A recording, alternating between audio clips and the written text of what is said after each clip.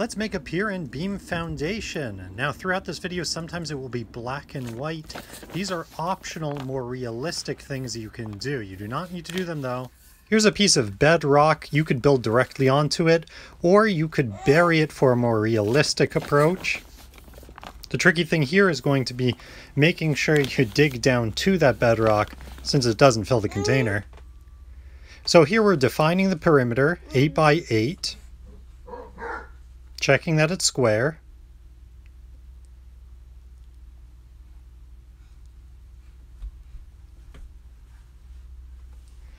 Now we're going to cut our sonotubes. We're going to make these out of toilet paper rolls. Notice how I'm rolling it down to 12 inches. Any larger than that's just going to take more concrete. That's going to cost you a bit more money in the real world. Not necessary for the small shed. Okay, check to make sure any cut ends are square.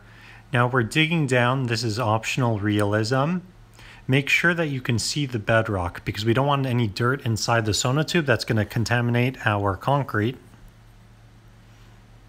Here's an overview of what it looks like. We've buried it. We're going to tamp down the soil around it. Just hold it in place. The easy option would be to add some hot glue to your sonotube and glue that directly to the bedrock. That's going to keep the concrete in. Let's take some rebar, or remesh more accurately, and we're going to bend it around a dowel. You can use a marker. Notice how there's the pointy end. Just feed that through the grid. And now we're going to bend it back on itself, and that's going to hold it closed in a cylinder.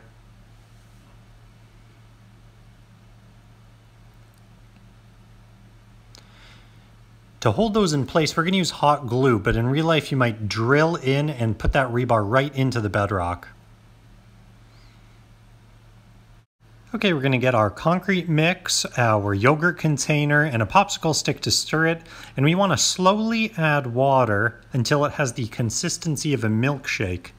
Remember that concrete is corrosive, don't drink it! Here I am using a paper clip to remove air pockets and scraping the top off. Now it is likely to settle, so you might actually want to leave it there for a few minutes and maybe add some more concrete if it does settle. Here we have some different types of brackets. This type over here, the black one that I'm holding, you push that right into the concrete when it's wet. You could do a miniature version if you really wanted to. And the beam itself is going to sit in that bracket. You can imagine that as continuing on. It's just a short section. Nice work.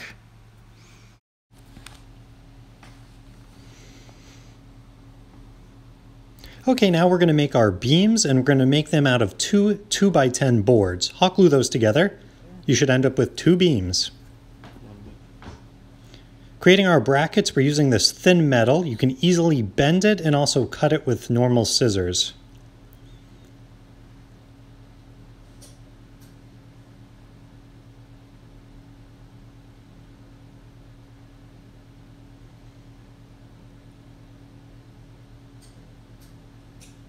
Let's center those brackets right in the middle of our piers.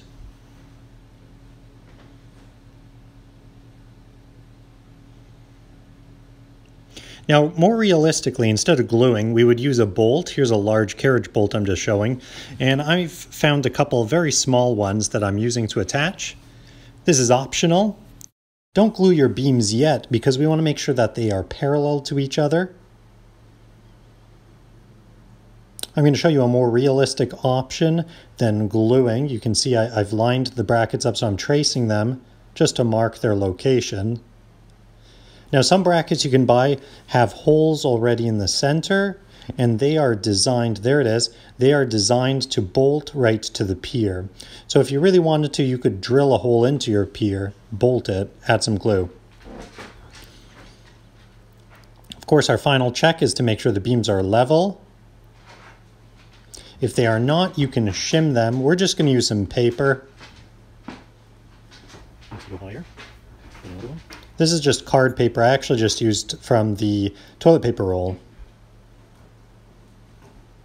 Okay, and let's glue that up.